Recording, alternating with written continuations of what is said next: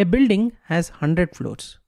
One of the floors is the highest floor an egg can be dropped from without breaking. If an egg is dropped from above that floor, it will break.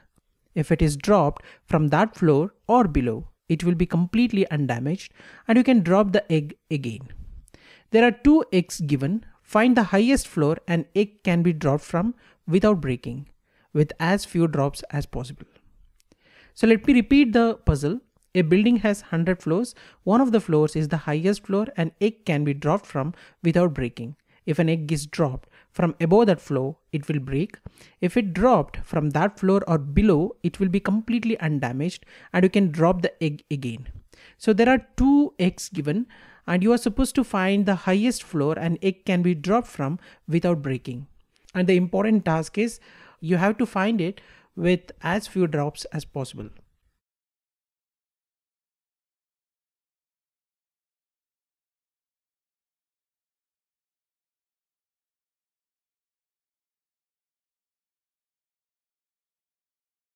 Let me explain the solution now. We can assume the eggs break at the same floor and what we are looking for is the next floor down. Our highest non-breaking floor Bn. We can also assume once an egg is broken, it's gone forever. Some solutions are pretty simple. If you don't care about how many tries it takes, you can just start dropping eggs on floor 1 and go up until you have reached the correct floor. Floor by floor would get it done, but in our worst case scenario, the egg breaks at floor 100. This means that linearly, our worst case is 100 drops to find our nth floor. To simplify, this is called brute force logic. In this approach, start from ground floor and keep going up until the egg breaks at floor X. Solution is very inefficient in case the egg doesn't break till the 99th floor. Remember, you need to minimize the number of drops in the worst case. The next approach will be binary search approach. My first thought is that we can immediately rule out binary search because we only have the two eggs. With a binary search strategy, we would start with floor 50 and drop the egg from the 50th floor. If the egg breaks, we know our n is below 50. If it's intact, the floor we want is above 50. Suppose the egg breaks. The problem here is now we have lost an egg and only narrowed down our search by 50 numbers. The next step would normally be to split that 50 again and dropping the egg at floor 25th. But if it breaks, we still haven't found our floor. If it doesn't, we have only delayed the inevitable by one more step. And still no solution. The worst case scenario, we have to drop our eggs 50 times. So anyway, this binary search is not going to help in this case. Next approach will be divide a little, conquer a bit. The next solution takes a little bit of the linear approach and mixes in a little of the splitting from our binary approach. We can start off by dropping an egg at floor 10, increasing the drop floor by 10 at a time. Then going back to drop one floor at a time until we find that n. So according to this approach, start from the 10th floor and go up to floors in multiples of 10. If our egg breaks at floor 10, we know n is one of the 9 floors below us. If first egg breaks, say at 20th floor, then you can check all the floors between 11th and 19th with the second egg to see which floor it will not break. If first egg breaks at 30th floor, then you can check all the floors between 21st and 29th with the second egg to see which floor it will not break. In this case, the worst case number of drops is 19. If the threshold was 99th floor, then you would have to drop the first egg 10 times and the second egg 9 times in linear fashion. Seems relatively straightforward, but we can still improve our number of drops. So in this approach, worst case, the egg drops and doesn't break until floor 100, that is 10 drops, and we drop the second egg but don't break it for floors 91 to 99. It brings our worst case drop count to 19 drops. So this is improvised solution but not the best solution. So now let's get into the best solution. the next approach can reduce our worst case scenarios by balancing the linear drops and our 10 floor drop increment. If getting to the higher floors means more drops overall, we need to decrease the drops, we need to perform linearly. We are essentially trying to make all possible scenarios and take the same number of drops to solve. We need to minimize this worst case number of drops. For that, we need to generalize the problem to have n floors. What would be the step value for the first egg? Would it still be 10? Suppose we have 200 floors, would the step value be still 10? So let's understand this in detail. The point to note here is that we are trying to minimize the worst case number of drops, which happens if the threshold is at the highest floors. So our steps should be of some value which reduces the number of drops of the first egg. Let's assume we take some step value x initially if every subsequent step is x minus 1. If we drop our first egg from floor x, 10 in our 10 floor strategy, the linear portion of our strategy is x minus 1, that is 9 in the above strategy. So our drop count is x plus x minus 1. If the egg doesn't break on the first drop, our drop count increases by 1. So we will need to remove a drop from our floor to floor drop count. The next drop should be from x minus 1 floors up. Every additional floor jump will need to have one less floor, so that when we get the linear portion of the solution, we will have one less floor to check. We continue removing one floor until we only have one floor to check. So the expression becomes x plus x minus 1 plus x minus 2 plus x minus 3 till plus 1. So this is nothing but the sum of n natural numbers, and it can be calculated using the formula x times x plus 1 divided by 2. Because there are 100 floors in our problem, we solve for x when the entire summation is equal to 100. Now solve for x. When the number of floors are different, we have to evaluate the expression for the different value. So in this case, x times x plus 1 divided by 2 equals 100. So after solving this equation, we get x equals 13.651. This means we want to start dropping from floor 14, jump up 13 floors to drop from floor 27, jump up 12 floors to drop from floor 39, and so on. So our worst case scenario is then a drop count total of 14. Let me explain this in detail. So follow the following sequence. First, drop from floor 14. If it breaks, sequentially check previous 13 floors. Maximum drops required here is 14. Else drop from floor 27 because 14 plus 13 equals 27. This is by the logic x plus x minus 1 plus x minus 2.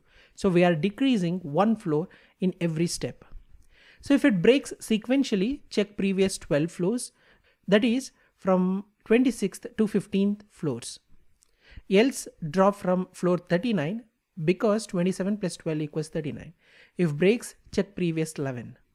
Else drop from floor 50 because 39 plus 11 equals 50. If breaks, check previous 10. Else drop from floor 60. If breaks, checks previous 9. Else drop from floor 69. If breaks, checks previous 8. Else drop from floor 77. If breaks, check previous 7. Else drop from floor 84. If breaks, check previous 6. Else drop from floor 90. If breaks, check previous 5. Else drop from floor 95. If breaks, check previous 4. Else drop from floor 99. If breaks, check previous 3. Else 100 is the answer. So the total number of steps required in this case is 14. And this is the most optimal solution for this particular problem.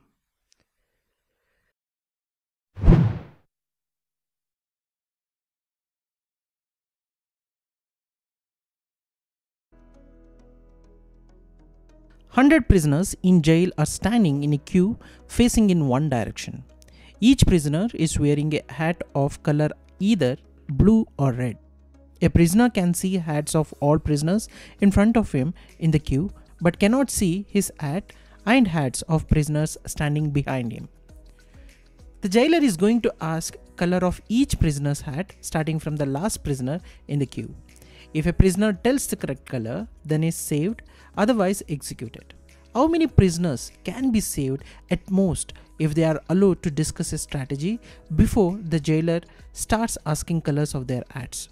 So I will repeat the puzzle. 100 prisoners in jail are standing in a queue facing in one direction. Each prisoner is wearing a hat of color either blue or red. A prisoner can see hats of all prisoners in front of him in the queue but cannot see his hat and hats of prisoners standing behind him. The jailer is going to ask color of each prisoner's hat starting from the last prisoner in queue. If a prisoner tells the correct color, then is saved, otherwise executed. How many prisoners can be saved at most if they are allowed to discuss a strategy before the jailer starts asking colors of their hats?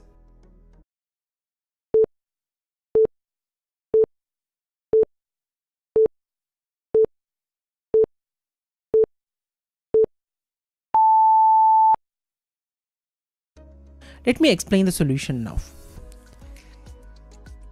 This puzzle appears in a book called Are You Smart Enough to Work at Google? Quite incredibly, in February 2016, it seems to have been solved by Google's own artificial intelligence program. The solution to this puzzle is, at most 99 prisoners can be saved and the 100th prisoner has 50-50 chances of being executed. So how? So let me explain the solution in step by step. The person at the back, let's call him person number 100, will agree that if he sees an odd number of red hats, he calls out red. If he sees an even number of red hats, he calls out blue. Obviously, any similar scheme would work, but we will use this particular one. Unfortunately, this means he has a 50% chance of survival, but it guarantees everyone else. This is because he himself, that is 100th person, himself not aware of the color of the hat he is wearing, hence his survival chances is 50%. So the idea is that every prisoner counts number of red hats in front of him. Consider an example of just 5 people.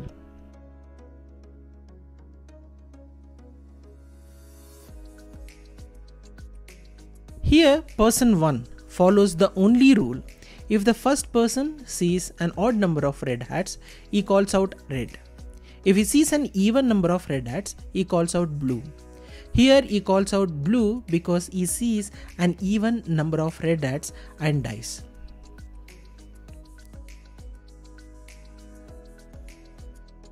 So person 2 knows that including himself, there are an even number of red hats. He looks forward and can also see an even number of red hats. This means he is wearing a blue hat. Had he been wearing a red hat, then the person behind him would have seen 3, an odd number, which he knows not to be the case. Person 3 knows that to start there were an even number of red hats. He knows that none of them have gone, that is to say nobody other than possibly the first person has declared themselves to be wearing a red hat. So including himself, there are an even number of red hats. He looks forward and can see 1 red hat, an odd number. That this has changed between him and the people in front of him means he is wearing a red hat. So next, person 4 knows that to start there were an even number of red hats. He knows 1 has gone, so including himself there is an odd number of red hats. He looks forward and counts 0, an even number of red hats. That this has changed between including and excluding him means he is wearing a red hat. Person 5 knows that to start there were an even number of red hats. He knows that 2 have gone, so including himself there is an even number of red hats. He looks forward and counts 0, an even number of red hats. That this has not changed between including and excluding him means he is wearing a blue hat. So generally someone knows whether the group of n-1 people started with an odd or an even number of red hats, and they know the number of red hats that have gone before them.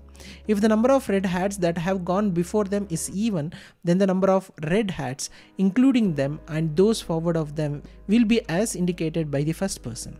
If it is odd, it will be opposite. Knowing the odd or even nature of the number of red hats, including them and the group in front of them, they can observe the group in front of them, and if they are not the same, it must be changed by the hat they are wearing. So all but the first person survives, and he would have survived had he been wearing a blue hat. This gives us an expected survival rate of 99.5% for 100 people. We can now try a more formulated response to a larger group of 100 people. Let's analyze the responses.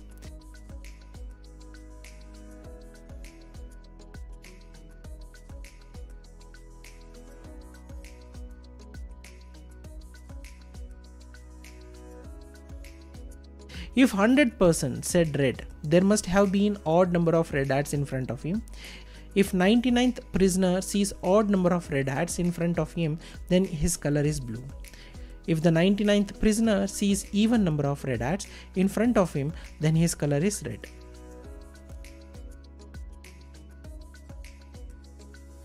If 100th prisoner said blue, there must have been even number of red hats in front of him. If 99th prisoner sees odd number of red hats in front of him, then his color is red.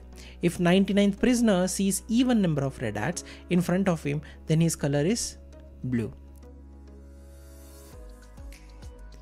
The 98th prisoner decides his answer on the basis of answer of 99th prisoner's answer and uses the same logic. Similarly, other prisoners from 97 to 1 are saved. So all other prisoners follows the same approach what 99th prisoner followed. So that's all about the logic. Hope you understood the approach required to solve this kind of puzzle.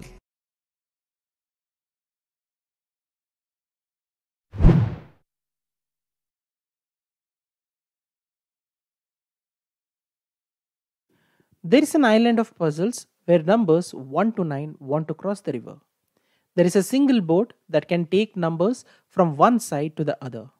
However, maximum 3 numbers can go at a time, and of course, the boat cannot sail on its own, so one number must come back after reaching to another side.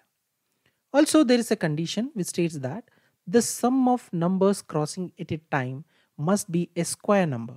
For example, 1, 2, and 3 cannot cross the river because sum of these numbers is 6, which is not square of any number 1 to 9. You need to plan trips such that minimum trips are needed. What is the minimum number of trips required for numbers 1 to 9 to cross the river? This is an interesting math puzzle. Feel free to pause the video and give it a try before checking the solution.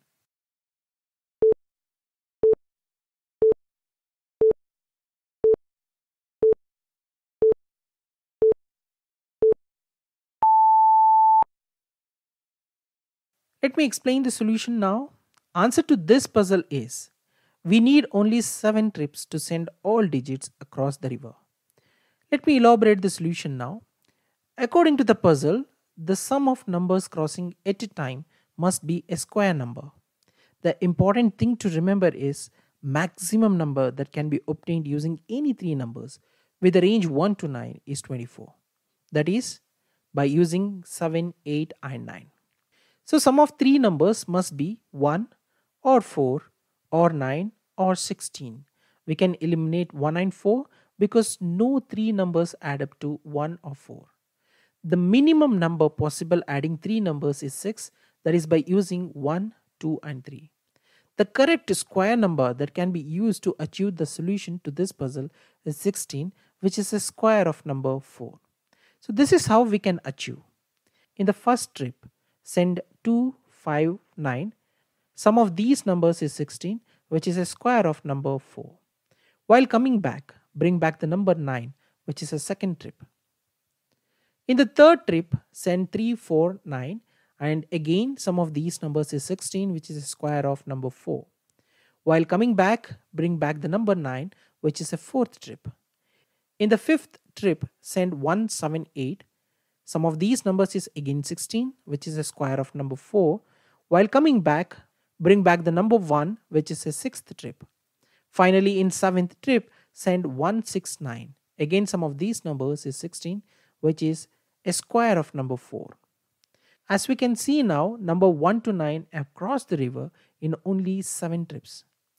There can be other patterns which can be a solution to this puzzle. Do share your pattern in the comment section.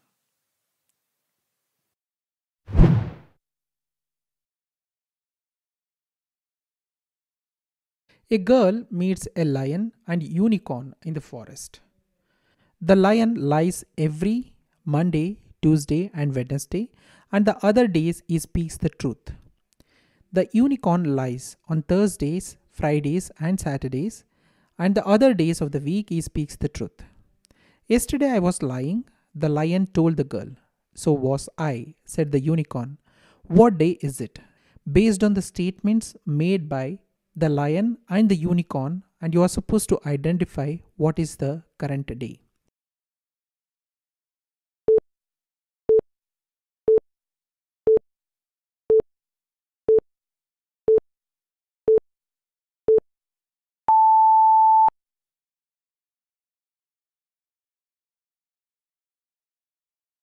As per the puzzle, lion lies on Mondays, Tuesdays, and Wednesdays, and the unicorn, on the other hand, lies on Thursdays, Fridays, and Saturdays. Let's create a table, and table looks like this. As per the table, lion lies on Mondays, Tuesdays, and Wednesdays, and the other days lion tells the truth. The unicorn lies on Thursdays, Fridays, and Saturdays, and the other days unicorn tells the truth. So, that is on Sundays, both must be telling the truth. Suppose lion and unicorn made those statements today. The statements are: lion, yesterday I was lying, unicorn, so was I, which means yesterday I was too lying. If it was Sunday today, then lion's statement would have been lie, as lion tells truth on Saturdays. But as per data, both must be telling the truth on Sundays. So it can't be Sunday today. For rest of all days, one must be telling the truth and other must be lying. Let's consider two cases to figure out the correct answer. In the case 1, lion is lying and unicorn is truth teller. For unicorn's statement, yesterday I too was lying, to be true it must be Sunday today. But on Sunday, lion always speaks truth. And lion's statement can't be true on Sunday as concluded earlier. Hence today must be a different day. In case 2, lion is truth teller and unicorn is lying. Again, for lion's statement, yesterday I was lying, to be true it must be Thursday today. And if today is Thursday, unicorn is lying with its statement. Yesterday I too was lying, as it was Wednesday yesterday, where unicorn always tells truth on Wednesday. Hence today, on Thursday, unicorn must be lying with this statement, while lion is telling the truth. Both statements are as per behaving the given data. To simplify, on Thursday, lion tells truth, whereas unicorn lies. On Wednesday, lion is lying, which makes lion's statement, that is yesterday I was lying, true for Thursday. Unicorn tells truth on Wednesday, which makes unicorn statement false for Thursday. Since unicorn lies on Thursdays and here unicorn is lying and it is behaving as per the given data. Thus answer to this puzzle is Thursday. This is a pretty tricky puzzle. You need to go through the solution once again to get the complete hold of the answer.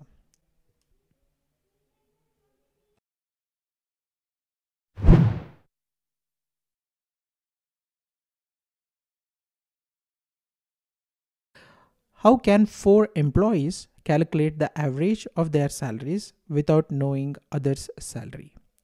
Here 4 employees want to know the average of their salaries. They are not allowed to share their correct individual salaries. How this can be achieved and what is the right way to solve this problem?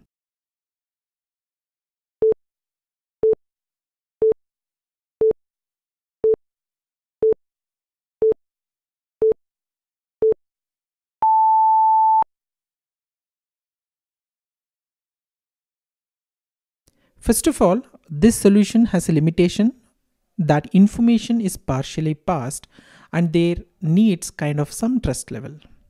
So let's say the 4 co-workers are A, B, C and D and their individual salaries are SA, SB, SC and SD respectively. For knowing the average of their salaries without disclosing their own salaries to each other, they have to follow these steps. In the first step, A adds a random amount, say RA, to his own salary and gives that to B. B won't be able to know A's salary as he has added a random amount known to him only. In this case, B will receive the figure SA plus RA from A. In the next step, B adds a random amount, say RB, to his own salary and gives that to C without showing that to A. C won't be able to know B's or A's salary as it was added a random amount known to individuals only. Now C will get the figure SA plus RA plus SB plus RB. In the next step, C does the same and gives the final figure to D without knowing it to B. Now D will receive the figure SA plus RA plus SB plus RB plus SC plus RC. In the next step, D does the same and gives the final figure to A without showing it to C. Now A will receive the figure SA plus RA plus SB plus RB plus SC plus RC plus SD plus RD. Now A subtracts his random amount since A knows the random amount initially added and gives the final figure to B without showing that to D. B will now receive the figure SA plus SB plus RB plus SC plus RC plus SD plus RD. Here the random amount which was initially added by A is not present. In the next step, B subtracts his random amount and gives the final figure to C without showing it to A. C will receive the figure SA plus SB plus SC plus RC plus SD plus RD. In the next step, C does the same thing, that is C subtracts his random amount and gives the final figure to D without showing it to B. C will receive the figure SA plus SB plus SC plus SD plus RD. And finally, D subtracts his random amount and then the figure becomes SA plus SB plus SC plus SD. Now D knows that sum of all salaries. Now it is easy to get the average by dividing the final figure by 4, which was asked as a part of the puzzle. By following these simple steps, we can find the average of 4 employees' salary without knowing others' salary. We can apply the same technique to know the average of more than 4 people as well. We just need to remember that at every stage, only 2 people should share the figures and rest others should not be communicated.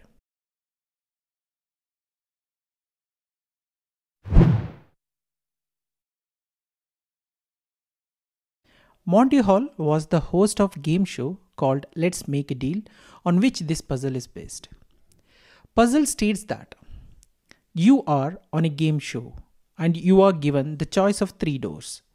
You get to pick one door, and if you have picked the right door, you win the prize. Behind one door is a car, behind the others, goods. You pick a door, say number 1. After you have chosen a door, the game show host will not immediately open that particular door. The host will open another door that you did not pick and which he knows does not contain the prize. Assume the host opens another door, say number 3, which has a goat. He then says to you, do you want to pick door number 2? At this point, you will be given a choice. Do you want to stick with your original choice, door 1 in the example here? Or do you want to choose the other unopened door, door 2 in this example? Is it to your advantage to switch your choice? Will you switch or stay with your door? This is an excellent puzzle. Think over it for some time and share your answer in the comment section. Once done, keep watching the video for the right solution.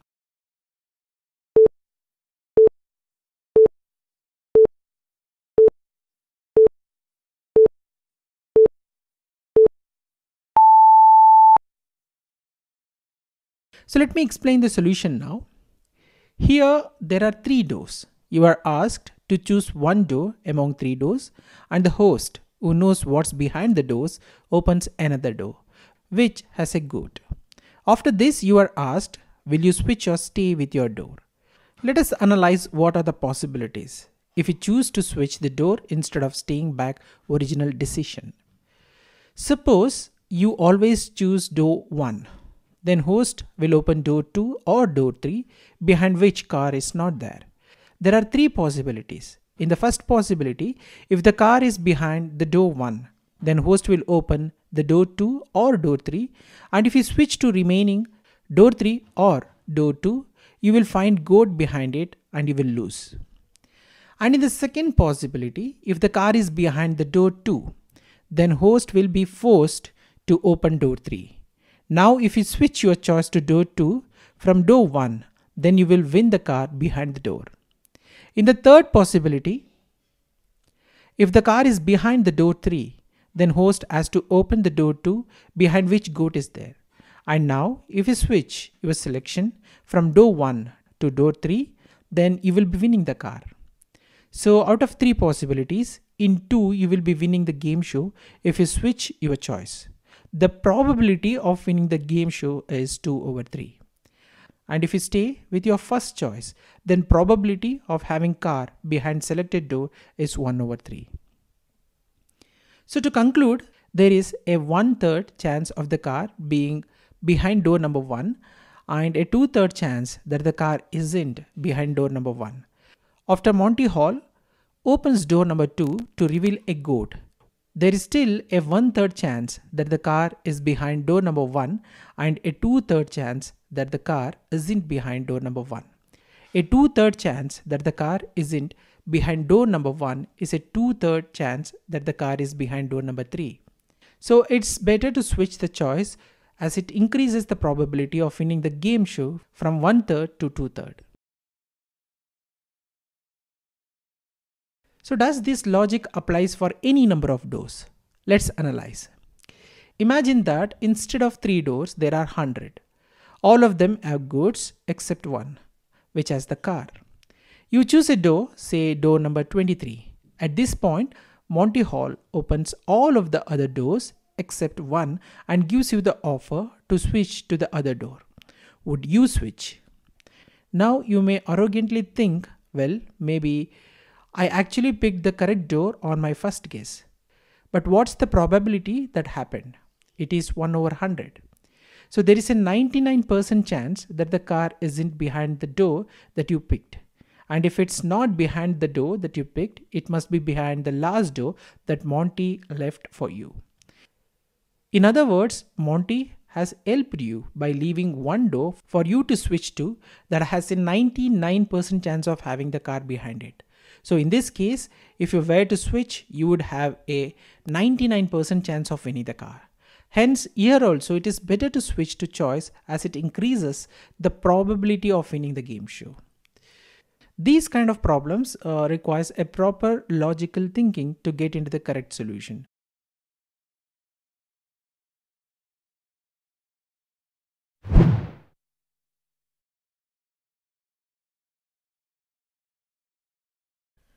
There was a magical pond between 3 temples.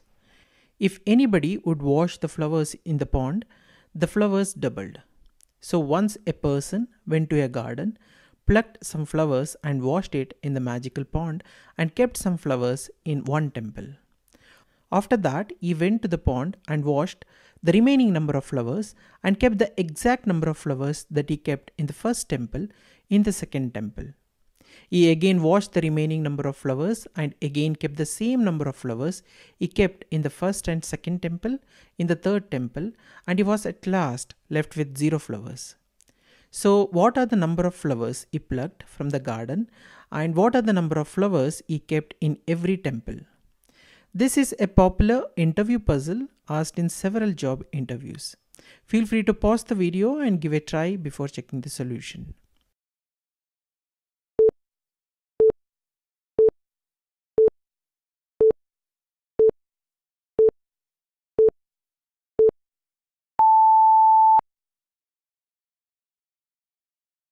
Let me explain the solution now.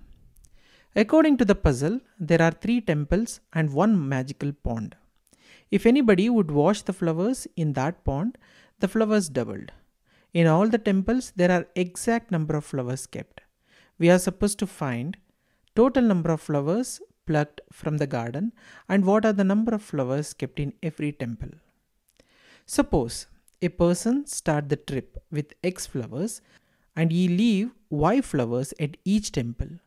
Here are the number of flowers person have it after each stage of the trip. So at the start, let the number of flowers he plucked be X. Now in pond, he washed X number of flowers. This will result in 2X because if anybody would wash the flowers in that pond, the flowers doubled. Now let the number of flowers he kept in each temple be Y. Hence, at temple 1, Y number of flowers are kept. After this, number of flowers left will be 2X minus Y. Now again in pond, he washed 2X minus Y number of flowers. This will result in 2 times 2X minus Y, which is equal to 4X minus 2Y. This is because we already know if anybody would wash the flowers in that pond, the flowers doubled. So now at temple 2, Y number of flowers are kept again. After this, number of flowers left will be 4X minus 2Y minus Y, which is equal to 4X minus 3Y. Again in pond, he washed 4X minus 3Y number of flowers. This will result in 2 times of 4X minus 3Y, which is equal to 8X minus 6Y. Because we already know that if anybody would wash the flowers in that pond, the flowers doubled. Finally, at temple 3, Y number of flowers are kept. After this, number of flowers left will be 8X minus 6Y minus Y, which is equal to 8X minus 7Y. As per the puzzle, after placing flowers at the third temple, person have no flowers. This means the final equation is equal to 0. Here the final equation is 8X minus 7Y, hence 8X minus 7Y equals 0. After simplifying, X equals 7 over 8 times Y. We want to find whole number solution to this equation. As the fraction 7 over 8 cannot be reduced any further, the variable Y needs to be a multiple of 8 to eliminate the denominator. The smallest value for Y is 8, which means the smallest value for X is 7. So the answer is person started with 7 flowers and he left 8 flowers at each temple. So let's validate the solution now. At start, let the number of flowers he plucked is 7. In pond, he washed 7 flowers. This will result in 14 because if anybody would wash the flowers in the pond, the flowers doubled. Now the number of flowers he kept in each temple is 8. Hence at temple 1, 8 flowers are kept. After this, number of flowers left will be 14 minus 8, which is equal to 6. Now again in pond, he washed 6 flowers. That will result in 12 because we already know if anybody would wash the flowers in that pond, the flowers doubled. Also we know that the number of flowers he kept in each temple is 8. Hence at temple 2, 8 flowers are kept. After this, number of flowers left will be 12 minus 8, which is equal to 4. Now again in pond, he washed 4 flowers. This will result in 8 because the number of flowers doubled. Finally, in temple 3, 8 flowers are kept because that is the number of flowers he kept in each temple. After this, number of flowers left will be 8 minus 8, which is equal to 0. And this is what it is expected. The solution to this puzzle is the person plucked 7 flowers from the garden and 8 he kept in every temple. So by following these simple steps, we can find the solution in less time and accurately.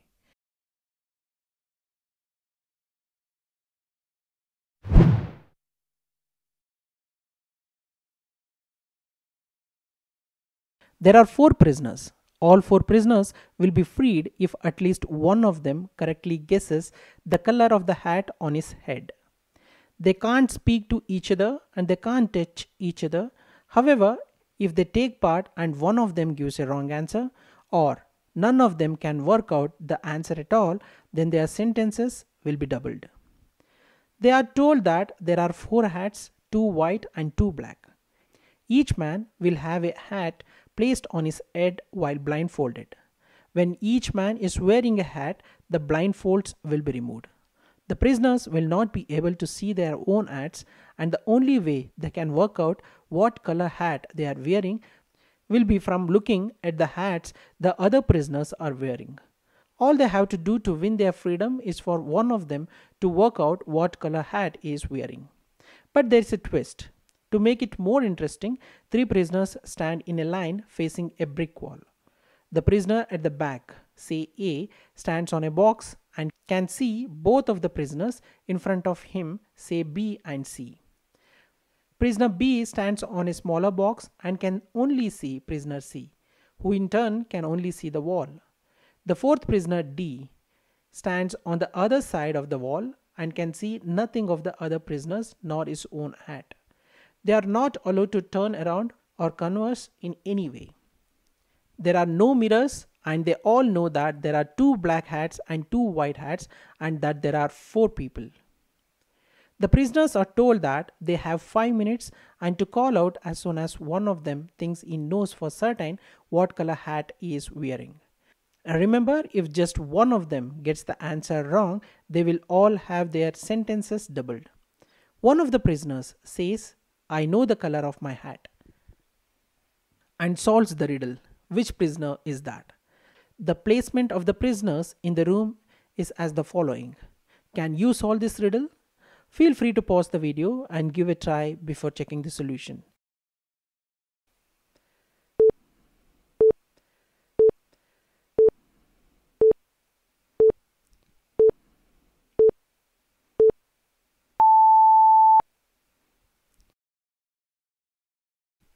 Let me explain the solution now. Each one of the prisoners knows that there are 4 hats, 2 black and 2 white. If prisoner A observes that prisoner B and C have the same colored hats, he would assume that he has the opposite color and solve the riddle. However, since prisoner B and C have different colored hats, prisoner A doesn't say anything. After waiting about 4 minutes, prisoner B calls out the right answer. You can see that C is wearing a white hat. If B was wearing a white hat too, then A would have seen 2 white hats and would have known that his hat was black. As A didn't say anything, B knew that he and C must have different color hats on, and as C's hat is white, B knew that his hat must be black. Through this logical approach, prisoner B could able to answer the right hat color, and all 4 prisoners will be freed.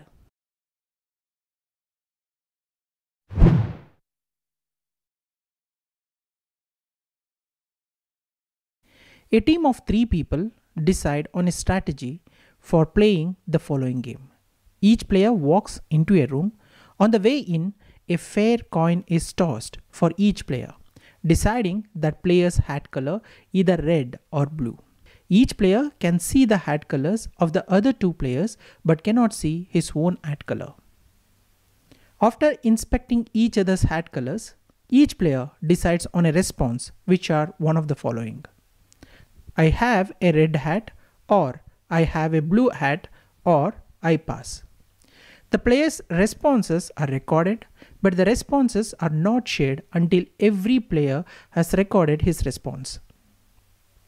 The team wins if at least one player responds with a color and every color response correctly describes the hat color of the player making the response.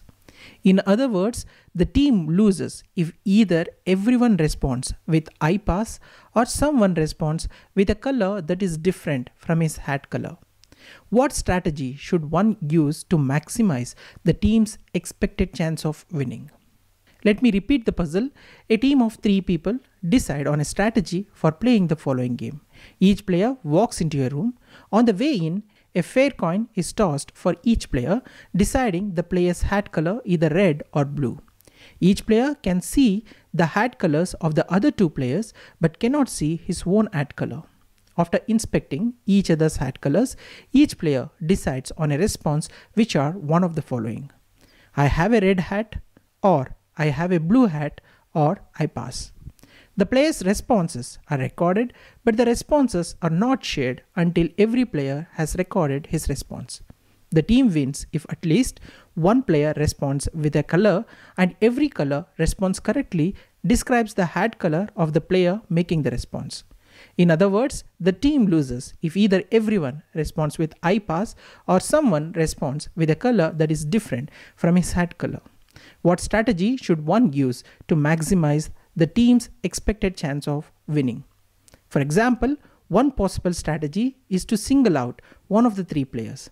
This player will respond, I have a red hat, and the others will respond, I pass. The expected chance of winning with this strategy is 50%. Can you do better?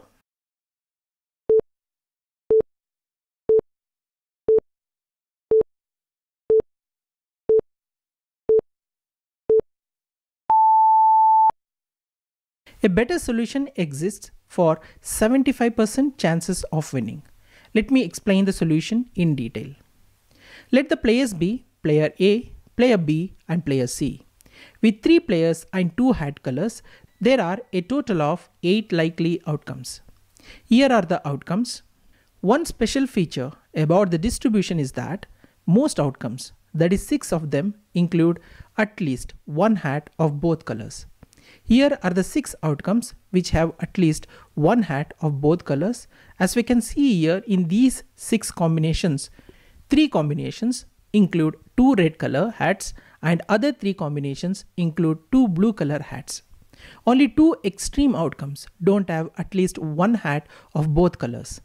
Remaining are the ones with all red hats or all blue hats. We can analyze further. Among outcomes with both hat colors, there logically has to be 2 hats of one color. We call it as the majority color, and 1 hat of another color. We call it as the minority color. Here is the representation of majority and minority colors. Here in the outcomes, in first, second, and fourth combinations, red is majority color and blue is minority color. But in third, fifth, and sixth combinations, blue is majority color and red is minority color. Now, by looking at the other hats, player can identify whether they are wearing a majority color or a minority color. For instance, if a player sees both a red and blue hat, then the player must be wearing the majority color, which could be red or blue. If a player sees 2 blue or 2 red hats, then the player must be wearing the minority color, which will be the opposite color of what the player sees. Here is what players can reason among the 6 choices. If the player is wearing minority color, then he knows that the color, which will be the opposite a color of what the player sees. For example, if a player sees 2 blue or 2 red hats, then the player must be wearing the minority color, which will be the opposite color of what the player sees. Here in the first combination, if the player C is guessing the hat, now the player sees 2 red hats, then the player must be wearing the minority color, which will be the opposite color of what the player sees. Here in this case, it is blue color. In the second combination, if the player B is guessing the hat, now the player sees 2 red hats, then the player must be wearing the minority color, which will be the opposite color of what the player sees. Here in this case, it is blue color. Similarly, in the third combination, if the player A is guessing the hat, now the player sees 2 blue hats, then the player must be wearing the minority color, which will be the opposite color of what the player sees. Here in this case, it is red color.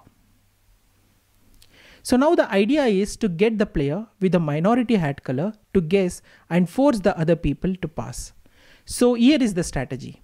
If you see both a red and a blue hat, then pass. If you see 2 red hats, then guess blue. If you see 2 blue hats, then guess red. This strategy wins in all 6 cases with at least 1 hat of each color. It only loses in the 2 cases of all red or all blue, in which all players guess incorrectly. Here is how players would guess. Here in the first combination, player A sees 2 red hats. Then the player thinks he will be wearing the minority color, which will be the opposite color of what the player sees.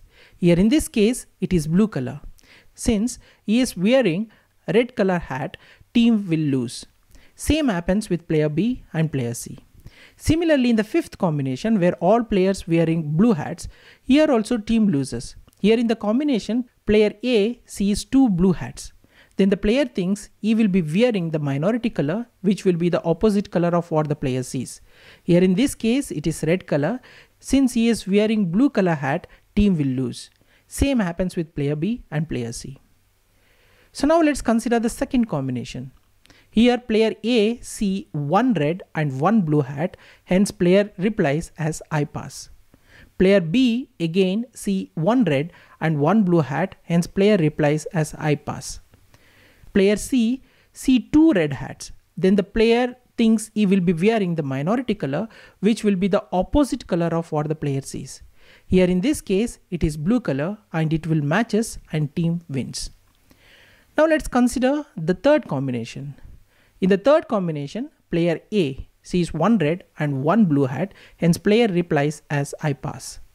Player B see two red hats, then the player thinks he will be wearing the minority color, which will be the opposite color of what the player sees. Here in this case, it is blue color and it will matches and team wins.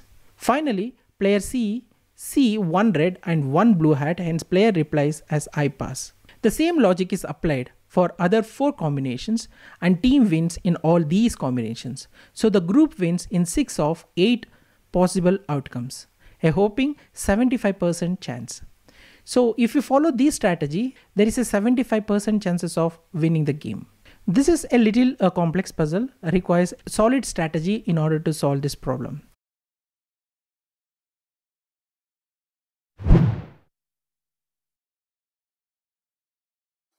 An intelligent trader travels from one place to another carrying 3 sacks having 30 coconuts each.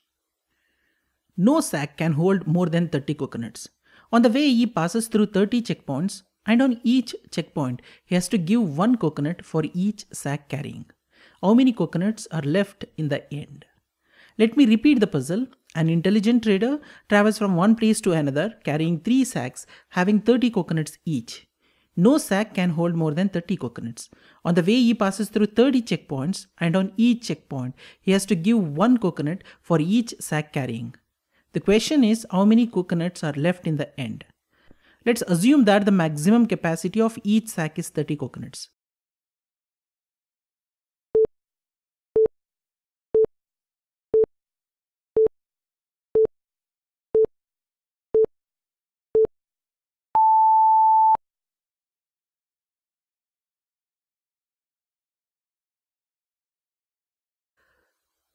In the first view, most of the people thinks that the answer to this puzzle is 0. If you take all conditions literally, then nothing would be left. But the keyword here is intelligent trader. So you need to think according to an intelligent trader. Being an intelligent trader, he will definitely use all his intelligence to get the profit, that is by trying to save as much coconut as possible. Now I am going to explain step by step how the trader is going to save maximum coconuts possible. Initially, the trader passes through 10 checkpoints, leaving the trader with 20 coconuts per sack. It is because on every checkpoint, the trader has to give 1 coconut from each sack. This means at the end of 10 checkpoints, total left out coconuts in each sack is 20. The trick to save coconuts lies at this point. At this point, what trader does is, he distributes all coconuts from one sack into the other 2 sacks, leaving 2 sacks each filled with 30 coconuts, and 1 sack will be empty at this point. From here, at each checkpoint, trader have to give only 2 coconuts because there are only 2 sacks left. Later, trader passes through 15 more checkpoints. After passing through 15 more checkpoints, the trader now has 15 coconuts per sack, or 30 coconuts in total. At this point, trader will transfer the coconuts into 1 sack. Now the trader is left with 30 coconuts in a sack.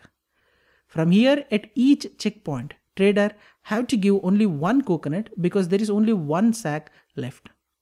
By this point, 25 checkpoints already covered and remaining checkpoints are 5. Now trader will pass through the 5 remaining checkpoints, and if trader spends another 5 coconuts in other 5 checkpoints, the trader is left with 25 coconuts. Thus, answer to this puzzle is the total number of coconuts left in the end is 25.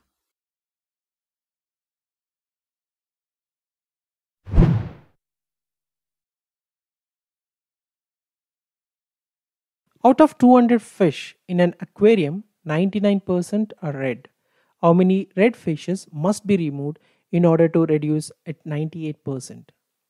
This is an amazing math puzzle. Though looks simple, it is more trickier than we think.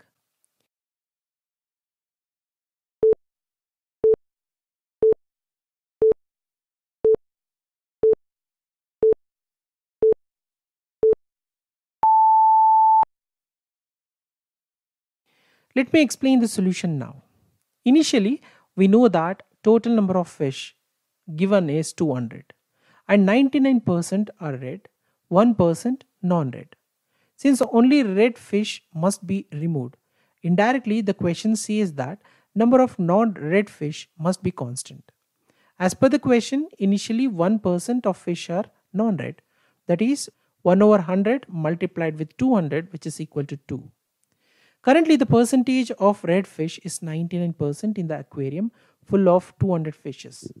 So, total red fish is equal to 198 and non-red fish equals 2.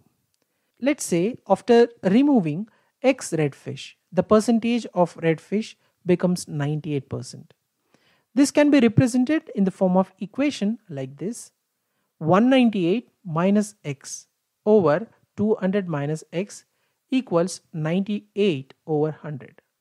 198 minus X represents number of red fishes in aquarium after removing X red fish. 200 minus X represents total number of fishes remains in aquarium, which includes non-red fishes as well.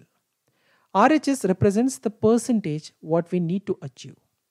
So let's solve this equation. After simplification, equation becomes 50 times 198 minus 50x equals 49 times 200 minus 49x. So x equals 9900 minus 9800, which is equal to 100. So now x equals 100.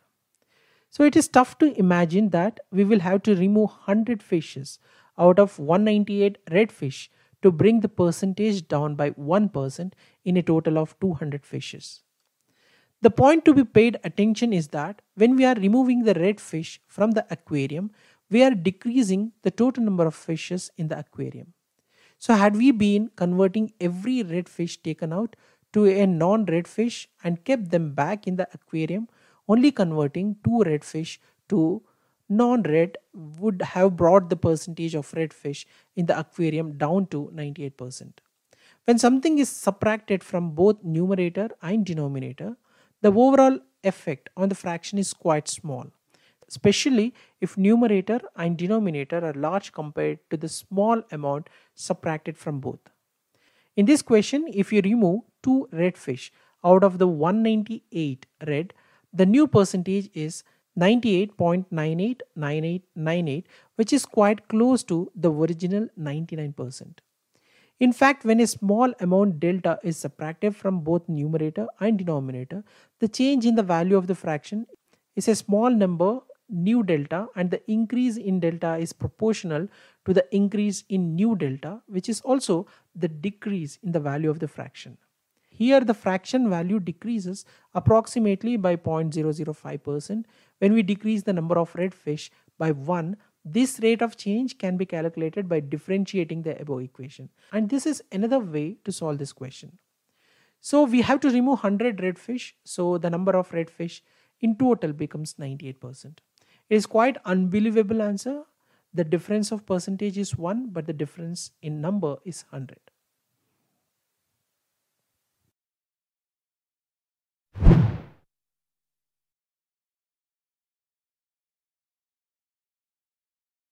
A duck that is being chased by a fox saves itself by sitting at the center of circular pond of radius r. The duck can fly from land but cannot fly from the water. Furthermore, the fox cannot swim. The fox is 4 times faster than the duck.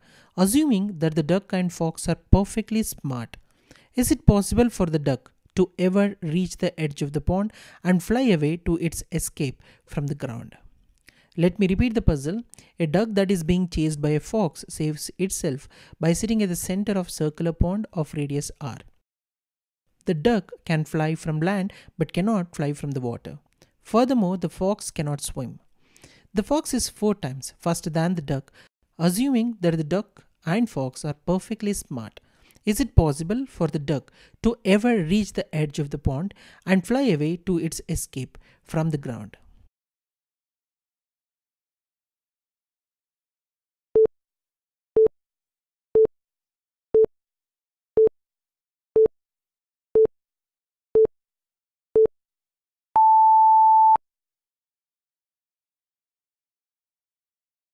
Let's check the solution now. This is not a simple mathematical puzzle to solve like normal common problems. Fox in this puzzle is too fast and clever for any normal and simple strategy. One would think that the duck could swim directly away from the fox, so the duck would have to swim a distance r. The fox would have to cover half the circumference of the pond, that is pi r. Pi r because the circumference of a circle is 2 pi r, but here fox has to cover half the circumference, hence distance becomes pi r. But this strategy won't work since the fox is 4 times faster than the duck. We know that the value of pi is 3.14, thus pi into r. This is the distance which should be covered by the fox, whereas 4 into r is the distance to be covered by duck. But as we know that since the value of pi is 3.14, pi r is less than 4 into r. Hence in this strategy, by the time duck swims to near the land, fox would have already reached, which puts duck into danger. This would make it seem like it is impossible for the duck to escape, but there is a way to escape. So how could the duck make life more difficult for the fox? If the duck just tries to swim along a radius, the fox could just sit along the radius and the duck would continue to be trapped. Logic is the duck could swim in concentric circles so that the fox has to continuously run along the circumference of the pond to stay on the same radius as the duck.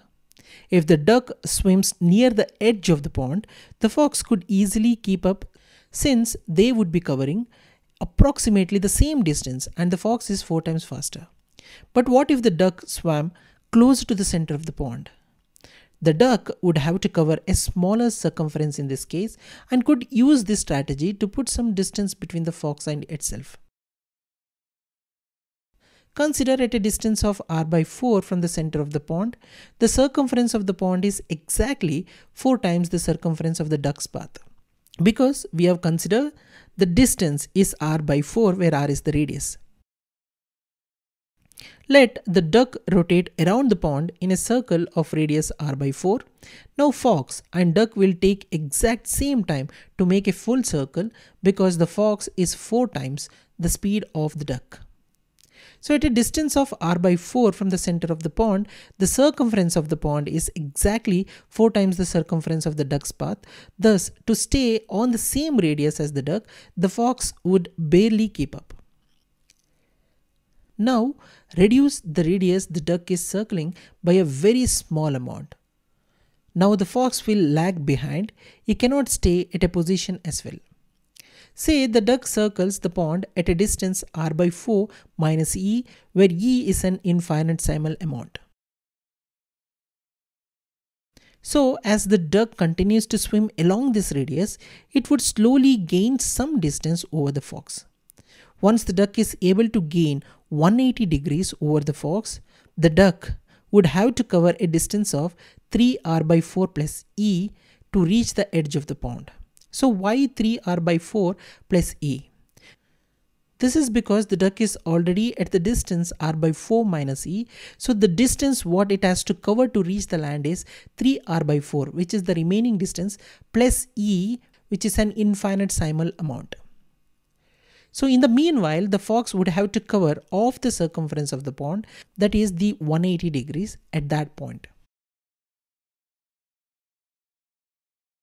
So here, since pi r, which is a distance to be covered by the fox, is greater than 4 into 3r by 4 plus e, which is a distance to be covered by duck in the same time, since pi r, which is distance to be covered by fox, is greater than 4 into 3 r by 4 plus e, which is a distance to be covered by duck.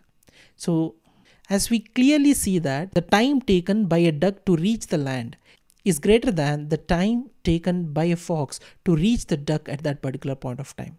So that's the reason the duck will reach the land and it will fly and escape. So in this way, the duck would be able to make it to land and fly away. So this is a fantastic puzzle. If you have not understood the solution, please watch it again. This requires a thorough understanding of the problem in order to understand how this particular solution works.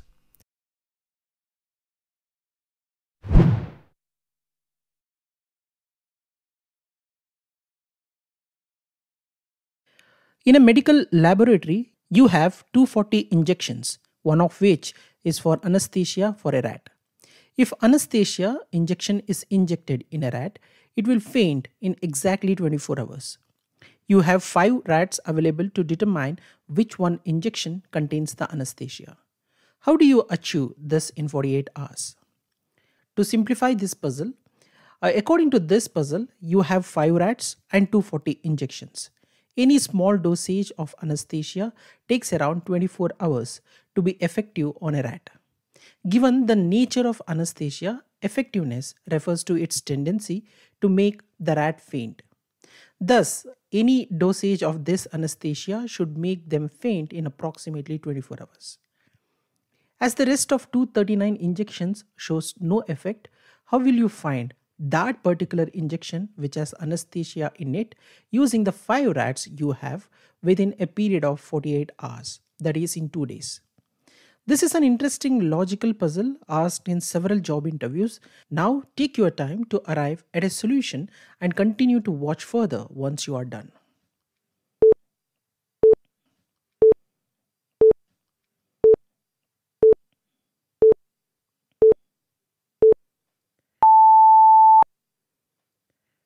Let me explain the solution now.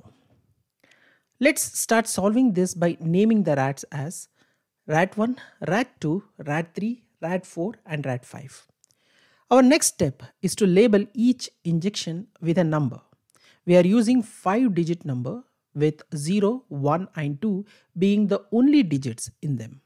For example, our labels will look like 110000, 10221, 12011, etc. You may have the question, why 5 digits and why only 0, 1 and 2? This is because using 3 numbers 0, 1 and 2 as 5-digit numbers, we have 3 power 5 which is equal to 243 unique ways of arranging the numbers. As we are left with 240 injections, this would give us enough ways of labeling each of them. Here is the data which shows 243 possible arrangements, of which only 240 we are going to use.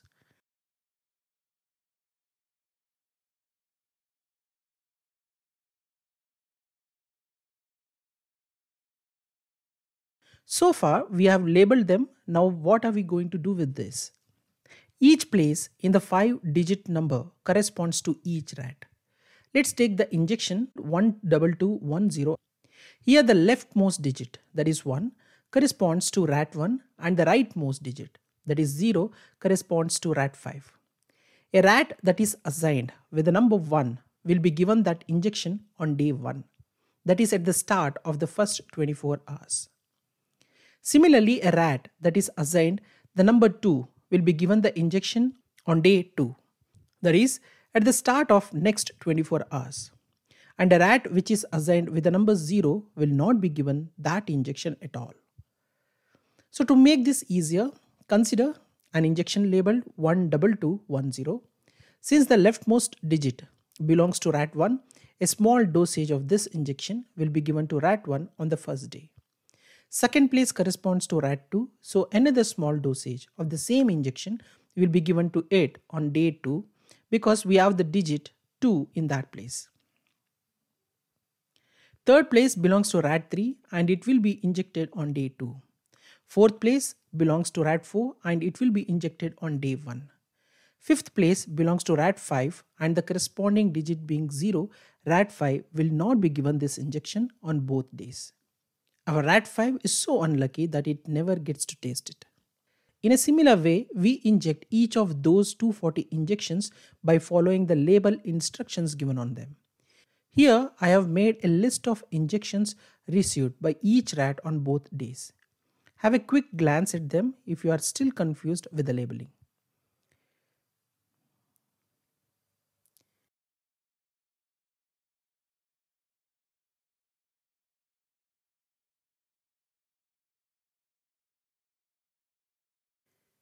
Now that we have injected all this, how do we know which one is the anesthesia? Let's again take the injection labeled 12210 as an example. If 12210 was the only anesthesia, rat 1 and rat 4, which received its dosage on the start of day 1, should faint after 24 hours. Rat 2 and rat 3, which received its dosage at the start of day 2, should faint when the second day ends. Finally, rat 5, which never received this dosage, will stay awake. This pattern of fainting will not be repeated in any other injection, as all of them are labeled in a unique way to make the rats faint. Remember, if any of the rats fainted at the end of day 1 itself, it will not be given any further injections as it is already under the influence of anesthesia. So at the end of 48 hours, by observing the fainting pattern of rats, we can find the anesthesia by matching the pattern to the label provided on the injection. Apart from the method which I have explained now, there is another way of arriving the solution. Split 240 injections among 5 rats and inject each of them with 48 unique dosages.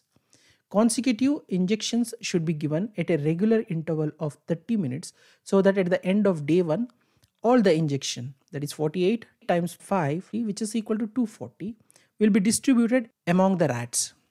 Timing should be noted while injecting each time. If any such rat was to faint, we can simply note the time at which it faints and trace back 24 hours to find the injection given at that time, which is our anesthesia.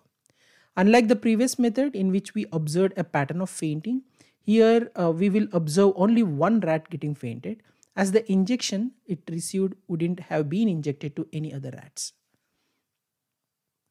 The issue with using the second method is that the consecutive injection interval of 30 minutes is too small to trace back to the right injection, as we can't be sure whether the effect of the drug was delayed.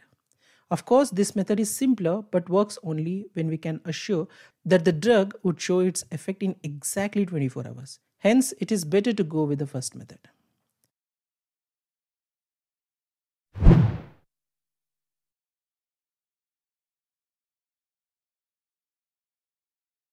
Suppose a newly born pair of rabbits, one male, one female, are put in a field. Rabbits are able to mate at the age of 1 month so that at the end of its second month, a female can produce another pair of rabbits. Suppose that rabbits never die and that the female always produces one new pair, one male and one female, every month from the second month on. How many pairs will there be in 1 year?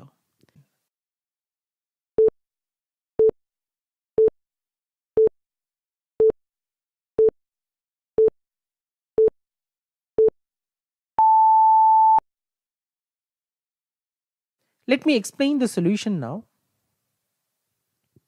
To begin with, initially there are newly born pair of rabbits.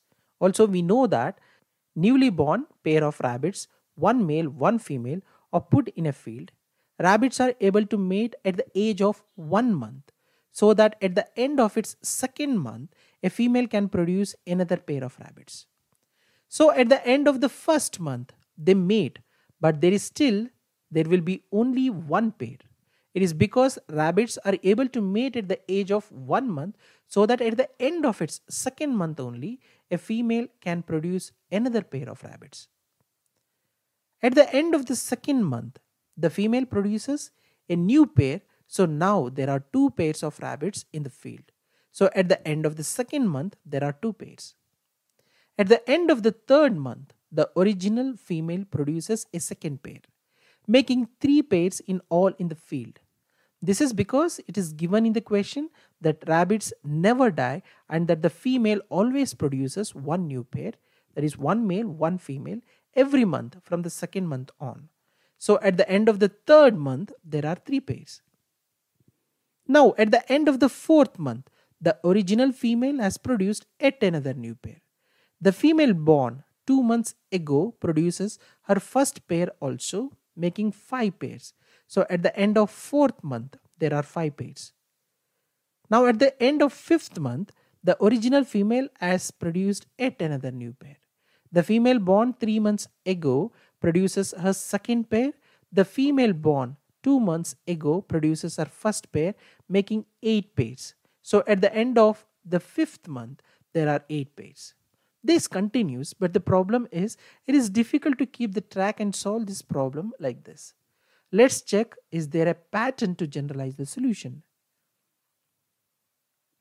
So pattern is, initially there is one pair, at the end of first month still there is one pair, at the end of second month there are 2 pairs, at the end of third month there are 3 pairs, after 4 month there are 5 pairs, after fifth month there are 8 pairs, and this continues. And this is the sequence of numbers which famously called the Fibonacci sequence. In the Fibonacci sequence, the next number is found by adding up the two numbers before it. Here is a first 13 Fibonacci numbers. As we can clearly see that here the first two numbers are 0 and 1. The next number is found by adding up the two numbers. Here the first two numbers are 0 and 1. Next number 1 is found by adding the two numbers before that. That is 0 plus 1 equals 1. The next number 2 is found by adding the two numbers before it. That is 1 plus 1 equals 2. The next number 3 is found by adding the two numbers before it, that is 1 plus 2 equals 3. And the next number 5 is found by adding the two numbers before it, that is 2 plus 3 equals 5, and this continues. This puzzle follows the Fibonacci sequence starting with 1. Here is the sequence which represents the number of pairs present after 1 year. So as we can clearly see that there are 233 pairs of rabbits present after 1 year with this logic. Thus, answer to this puzzle is 233 pairs of rabbits. There are 233 pairs which will be there in 1 year. For your information, Fibonacci sequence was first discovered by Italian mathematician Fibonacci, also known as Leonardo Bonacci.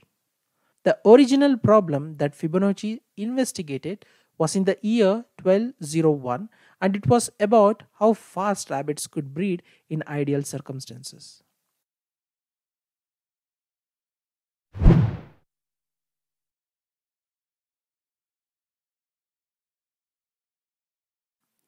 A stick 100 units long needs to be cut into 100 unit pieces. What is the minimum number of cuts required if you are allowed to cut several stick pieces at the same time? This is an interesting interview puzzle. Don't come to conclusion immediately. This requires a proper logical thinking to find the correct solution.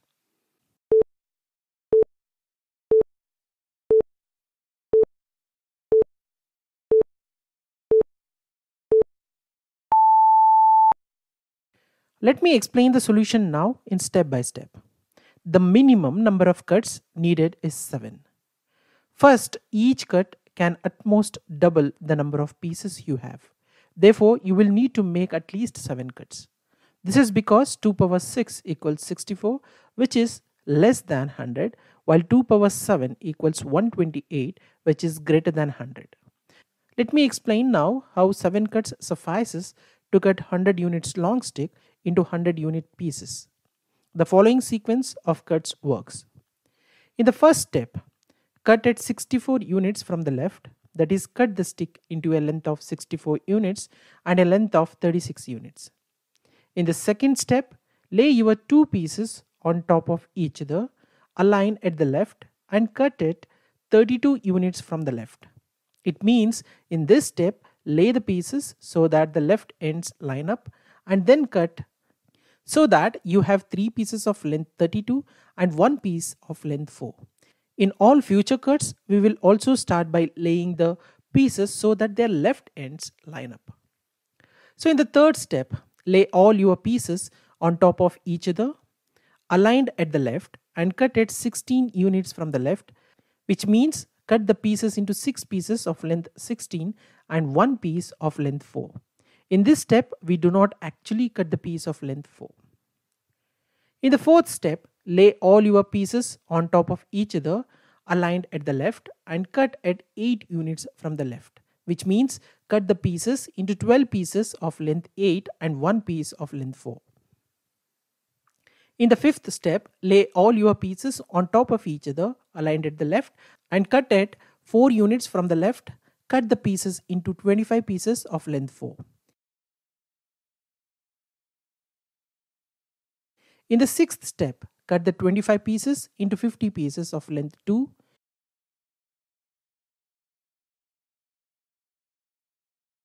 In the final step, cut the 50 pieces into 100 pieces of length 1. This procedure uses 7 cuts. To see that 6 or less cuts cannot solve the problem, note that a cut can at most double the number of pieces, so after 6 cuts, you cannot have more than 64 pieces. So answer to this puzzle is there are 7 cuts required to cut 100 units long stick into 100 units pieces. I believe that this algorithm of always cutting the largest power of 2, which is smaller than the largest pieces, will be optimal in general, not just for 100 pieces.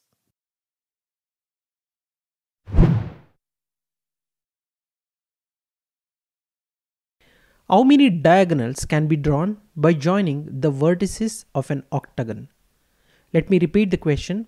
How many diagonals can be drawn by joining the vertices of an octagon?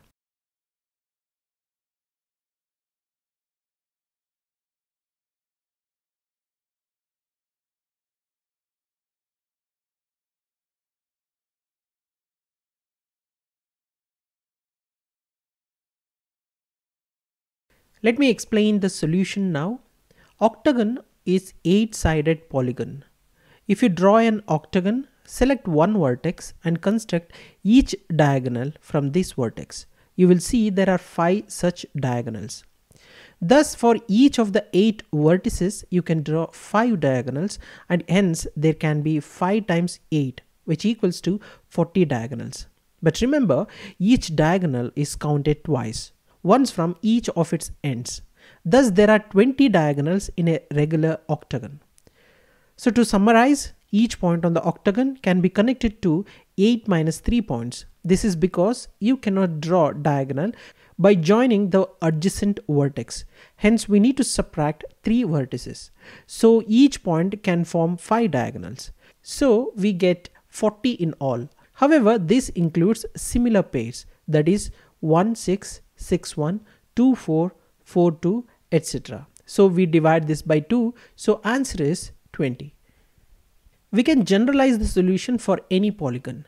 If n is the number of vertices, we can derive the formula. To draw a diagonal, you have to select 2 vertices out of n. But you cannot draw diagonal by joining the adjacent vertex. Hence, number of diagonals can be calculated using the technique of combination. Number of diagonals equals n c2 minus n, where n is the number of sides of the polygon. So for octagon, n equals 8. Hence, number of diagonals equals 8c2 minus 8. So 8c2 is nothing but 8 times 7 divided by 2 times 1. So after solving this, the expression becomes 28 minus 8, which is equal to 20. There is another way which is easier compared to this technique. The number of diagonals of an n-sided polygon can also be calculated using the formula n times n minus 3 over 2. For example, in a square, there are 4 vertices. In this case, n becomes 4. Hence, after substituting, number of diagonals possible in square is 4 times 4 minus 3 over 2, which is equal to 2. Similarly, in octagon, there are 8 vertices. Hence, n is 8. After substituting, expression becomes 8 times 8 minus 3 divided by 2. After solving this expression, the solution is 20. Just remember this formula, that is n times n minus 3 over 2. You can find number of diagonals in any polygon in less than 5 seconds.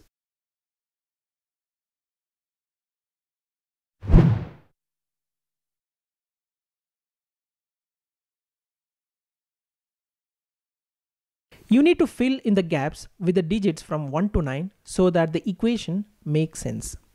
Here the colon means divide. Follow the order of operations, multiply first, then division, addition and subtraction last. There is no complicated maths involved, only basic arithmetic, but it's not an easy one. This problem is difficult even for adults good at math. All you need to do is place the digits from 1 to 9 in the grid.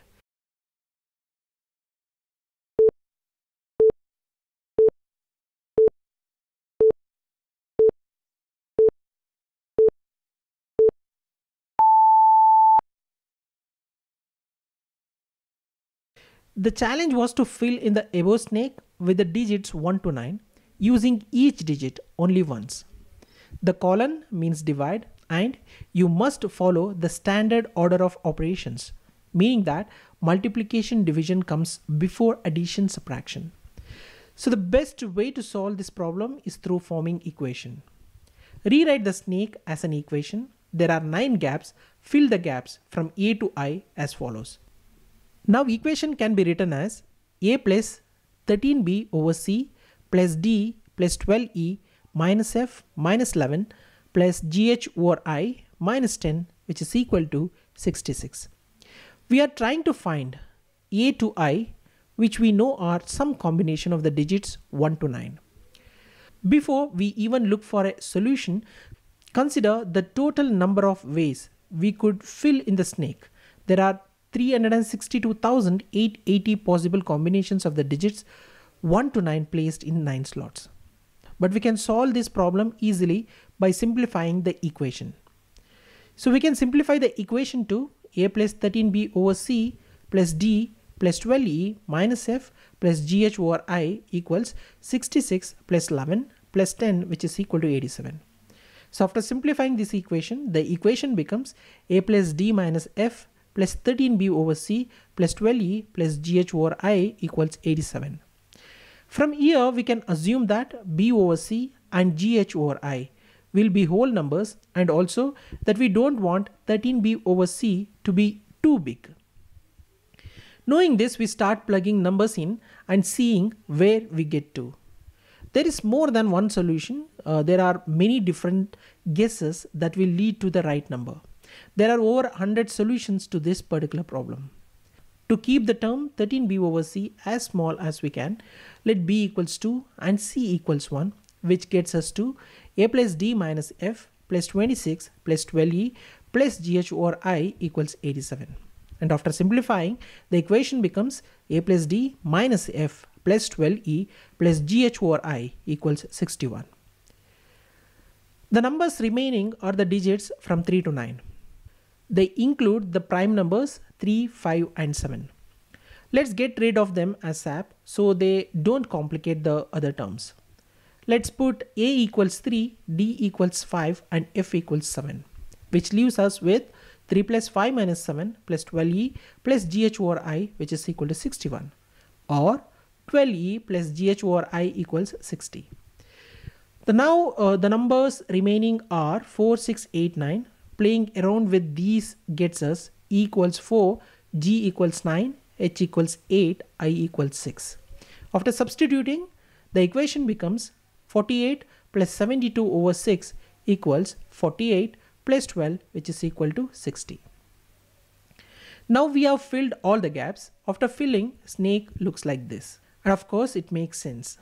There are some puzzles that you solve with a flash of insight and some others like this one where there is no alternative but trial and error. Both kinds can be very satisfying to solve.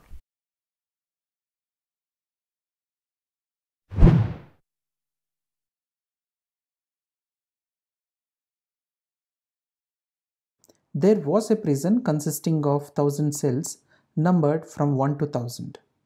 Each cell can be marked with plus or minus sign. Initially, all cells were marked with minus sign. From days 1 to 1,000, the jailer toggles marks on the cell from plus to minus or vice versa. On the ith day, the signs on cells that are multiples of I get toggled. Now in the process of verification on 1001th day, All cells marked with plus signs are opened. Can you identify the cell numbers with plus sign? This is an interesting puzzle which is frequently asked during job interviews. If you have not understood the question, go through it again. Feel free to pause the video and give a try before checking the solution.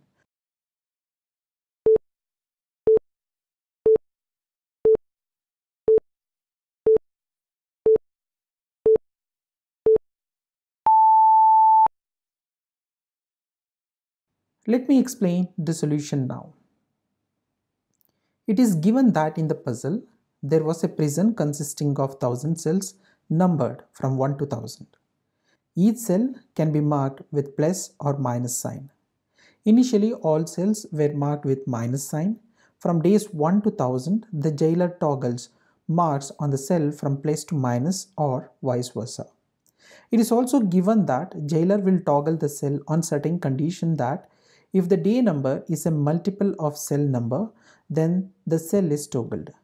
For example, on 5th day, cell numbers 5, 10, 15, so on are toggled because here day number is multiple of cell numbers. Let's check now what happens on different days from the beginning. On the first day, jailer toggles all cells because all cell numbers are factors of 1. On the second day, he will toggle the cell numbers which are factors of 2, that is 2, 4, 6, 8, etc. Similarly, on the third day, jailer will toggle the cell numbers which are factors of 3, that is 3, 6, 9, 12. Similarly, on the fourth day, jailer will toggle the cell numbers which are factors of 4, that is 4, 8, 12, 16, etc. And this step repeats till 1000th day. A cell gets toggled as many times as the number of divisor it has. Now consider some random number. For example, let's take cell number 20. Let's see on which days this cell number is toggled. How to find it? This is simple. Just find the factors of the cell number and those are the days that cell will be toggled. Factors of 20 are 1, 2, 4, 5, 10 and 20. Hence it gets toggled on days 1, 2, 4, 5, 10 and 20. Now important observation is that we can see that divisors come in pairs, like 20 equals 1 times 20, which is equal to 2 times 10, which is equal to 4 times 5. We can see that total number of divisor is even. If the divisor is even, then obviously the cell number will be marked with minus sign since initial marking on the cell is minus. Let's consider one more example, cell number 24. Factors of 24 are 1, 2, 3, 4, 6, 8, 12 and 24. Cell number 24 is toggled on days 1, 2, 3, 4, 6, 8, 12 and 24. Now divisors comes in pairs like 24 equals 1 times 24, 2 times 12, 3 times 8, 4 times 6. So the total number of divisors is even. If the divisor is even, then obviously the cell number will be marked with minus sign since initial marking on the cell is minus. Now next big question is, does this hold good for all numbers? Answer is no. This trend is not followed if the number is a perfect square. In perfect square, total number of divisors will become odd. For example, 36. Their factors are 1, 2, 3, 4, 6, 9, 12, 18, 36. Clearly here, the number of factors are odd. When the number of divisors are odd, then cell number will end up with marking plus. Hence, the answer is all cell numbers with perfect square. So these cells are 1, 4, 9, 16, 25, 36, 49 and so on. Here is the list of all cell numbers which will be marked plus on 1001th day, and these cells will be opened on the same day.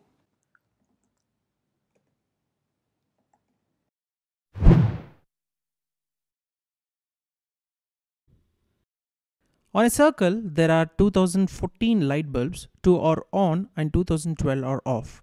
You can choose any bulb and change the neighbor state from on to off or from off to on.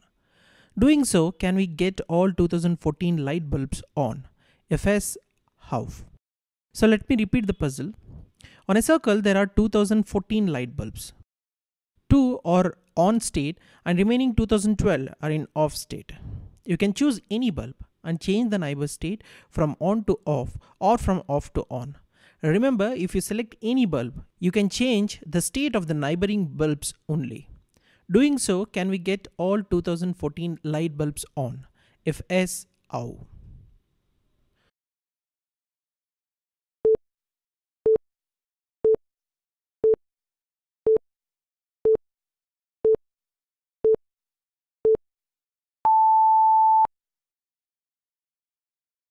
This puzzle is a perfect example which requires out-of-box thinking. Most of the students or candidates give up solving this problem, and most of the time they end up answering unrealistic answers for the puzzle. If you think that it is not possible to get all 2014 light bulbs on, then you are wrong. Yes, it is possible to get all 2014 light bulbs on. Let's look at the most logical way of solving this kind of puzzles. For the convenience, label 2014 bulbs from B1 to B2014. First and foremost, the most important point is the position of the light bulbs, which is on state is not given. So we assume that they are adjacent and make sure that you are naming the bulbs from here. This is the logic you must remember for this puzzle. That is, the two light bulbs which is in on state, which is mentioned in the puzzle, their positions are not given. So what we do is we assume that they are adjacent, and we will make sure that when we are naming the bulbs, we are starting from this particular point. So example like this. We will start naming the bulbs from the bulbs which are in on state. For example, here B1 and B2 will be in the on state. From B3 till B2014, they will be in the off state. Also, it is given in the question, that is, they are placed in a circular path. Now, since 2 bulb is in on state and remaining 2012 bulbs are in off state, clearly all 2012 bulbs which is in off state are adjacent. Now we will operate on these 2012 bulbs like this. Create a group of 4 off bulbs. We can choose any off bulb apart from the one next to on bulb and able to make 2 bulb adjacent to it in on state. Now choose the third bulb which we just turn in on state and make 2 more bulbs in on state. So clearly we can make 4 adjacent bulbs in on state. Let's understand with an example. First, create a group of 4 bulbs with B3, B4, B5, B6. Remember, B1, B2 are already in on state. At starting, all 4 bulbs are in off state. First, choose second bulb in the group and turn neighboring bulbs 1 and 3 in on state. This looks like this. Now choose third bulb and turn neighboring bulbs 2 and 4 in on state. By doing this, all 4 bulbs are in on state. Once this is done, consider another group adjacent to group 1 and call it group 2 with B7, B8, B9, B10 bulbs. At starting, as we know, all 4 bulbs are in off state. First, choose second bulb in the group 2 and turn neighboring bulbs 1 and 3 in on state, and this looks like this. Now choose third bulb and turn neighboring bulbs 2 and 4 in on state.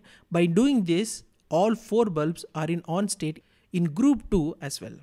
By repeating these steps, we can turn all 2012 bulbs into on state. Since there are 2012 bulbs, we have to create 503 groups. 503 is because 4 into 503, which will be resulting in 2012. And by repeating the above steps which I have already discussed, we can turn all 2012 bulbs in on state.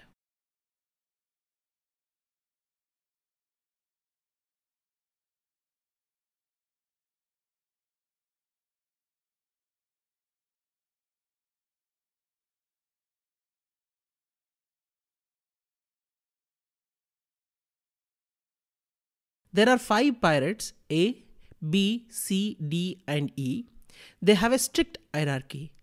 A is senior to B, B is senior to C, C is senior to D and D is senior to E.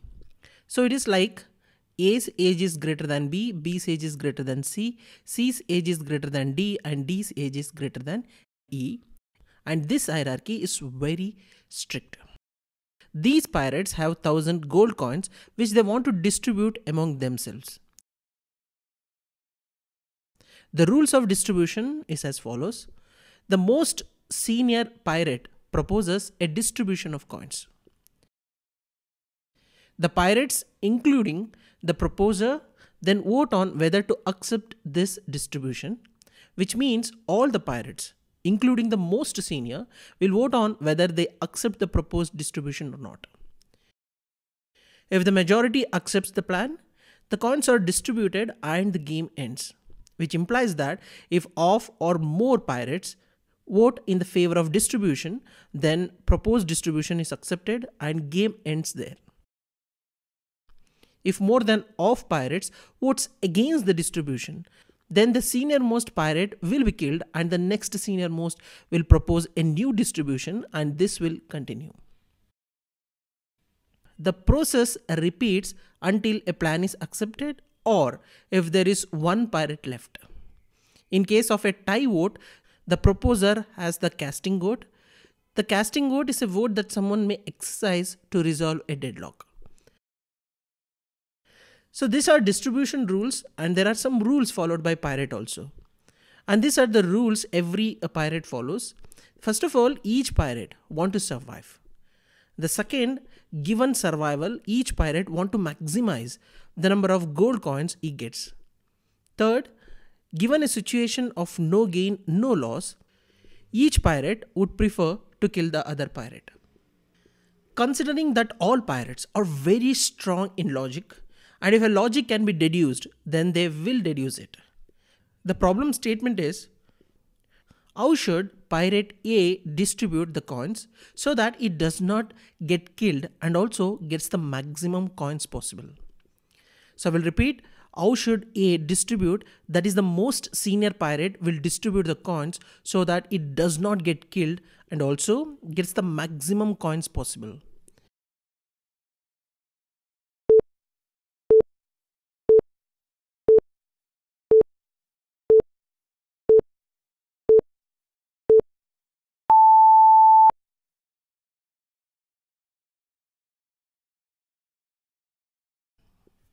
Naturally, it may appear that A will have to give most of the coins, if not all, to the junior pirates so that his life can be saved. But that will not work because every pirate wants to maximize coins. Suppose if A decide to distribute 250 coins to each B, C, D and E and keeps nothing for himself to get saved, then also E will be killed because all others will vote against him. They can get the same distribution even if A is killed and pirates want other pirates to be killed. This is because the next senior pirate may think that he will get more coins compared to the current distribution, hence disagrees. Similar thought process goes with every pirate, and hence everyone disagrees with the logic because every pirate wants to maximize number of coins. So finding a solution like this is very difficult. The solution to such puzzles can be easily found working in the bottom-up approach. Let's go step by step. Suppose if number of pirate is 1. That is, if there is just one pirate, say E, then the distribution is very easy. E keeps everything to himself. This is the most ideal scenario. Number 2, suppose if there are 2 pirates, say D and E, D is senior to E. Then the distribution strategy should be done by D. D will distribute the coins like this. Pirate D can easily propose that he gets all the 1000 gold coins. Since he constitutes 50% of the pirates, because there are only 2 pirates in this scenario, the proposal has to be accepted, leaving Pirate E with nothing. So Pirate E knows now he gets nothing if there are only 2 pirates are left. In this case, D will vote in favor of his distribution and the distribution will be accepted because of people voted in favor it. So in this scenario, D gets everything and E gets nothing. Number 3. Suppose if there are 3 pirates, C, D and E, C being senior most, then C will make the following distribution. According to this distribution, C gets 999 coins, D gets 0 coin and E gets 1 coin.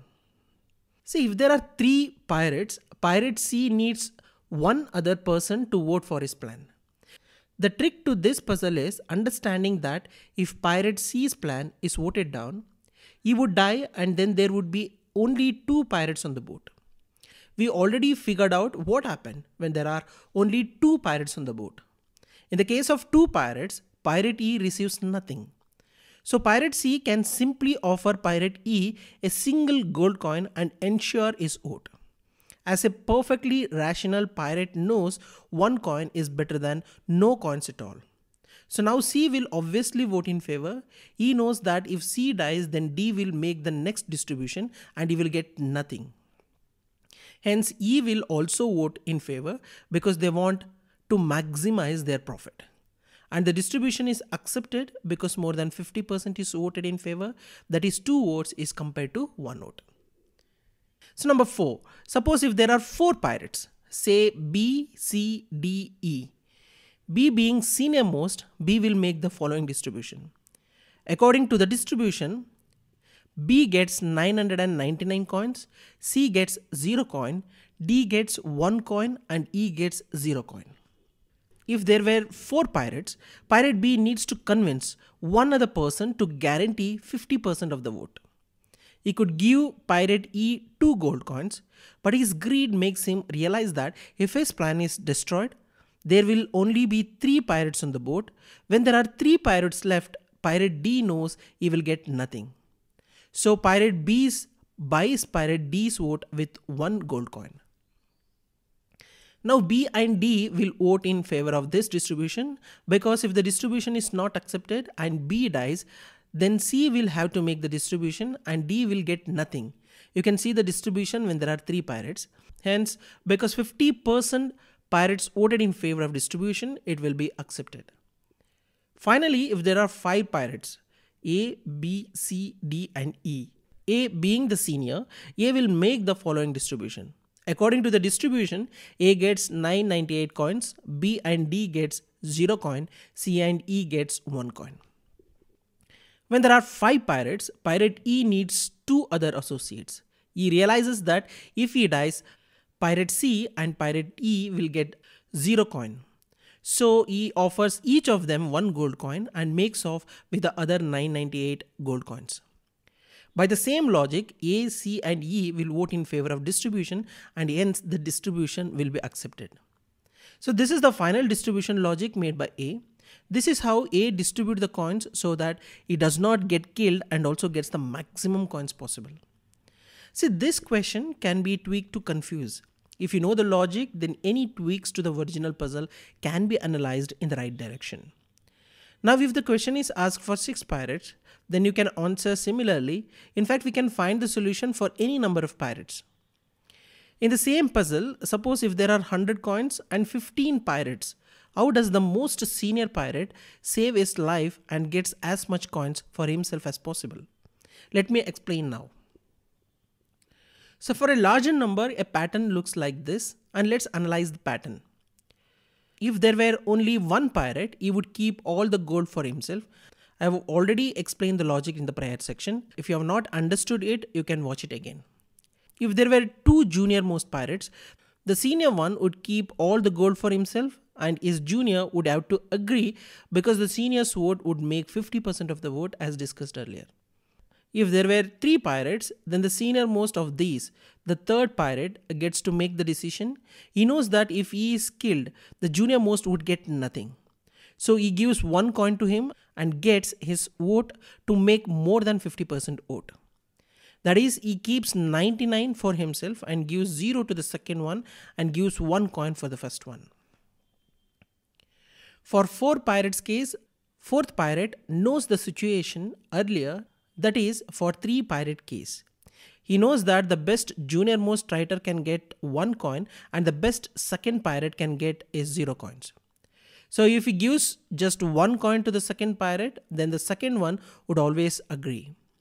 So he keeps 99 for himself, gives 0 to 3rd and first pirate and 1 coin to the second pirate. This gets him 50% votes and he wins. So now coming to the 5th pirate. So he has his own vote on whatever decision he makes. of course, and needs 2 more oats. He knows that in case of his death, first and third would get nothing. So he buys their oat by offering 1 coin each and keeps 98 for himself. Which means that to get the 50% oats, the senior most pirate needs to give n-1 divided by 2 coins to his juniors, where n is number of pirates. So 15th pirate would get 100 minus 15 minus 1 divided by 2, which equals to 100 minus 7 is equal to 93 coins. And from the pattern, 14th pirate would not get any coin. 13, 11, 9, 7, 5, 3 and first pirate would get 1 coin each. So this is how we have to identify the number of coins each will get for this kind of puzzles. If the question is tweaked in any ways and if you know the logic, you can answer this puzzle without any confusion. Let's look into one more difficult puzzle. Even though the logic required is same, but it is little bit tricky. So watch it very carefully. So this is 6 pirates fight for 1 gold coin. So here is the puzzle details. 6 pirates discover a chest containing 1 gold coin. They decide to sit down and devise a distribution strategy. The pirates are ranked based on their experience. Pirate 1 to Pirate 6, where Pirate 6 is the most experienced. The most experienced pirate gets to propose a plan and then all the pirates vote on it. If at least half of the pirates agree on the plan, the gold is split according to the proposal. If not, the most experienced pirate is thrown off the ship and the process continues with the remaining pirates until a proposal is accepted. The first priority of the pirates is to stay alive and second to maximize the gold they get. Pirate 6 devises a plan which he knows will keep him alive. What is his plan? So let's understand the solution. The question is more complex version of 5 pirates fight for 1000 gold coins. If you have not read through question, please do so. I'm going to explain the solution assuming you know the other solution.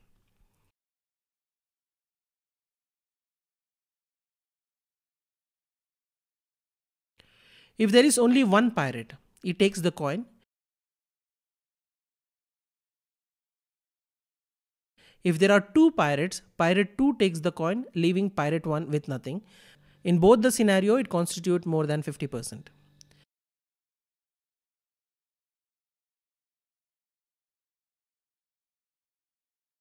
If there are 3 pirates, Pirate 3 needs 1 more vote. There is no way we can convince Pirate 2 since he benefits if Pirate 3 dies.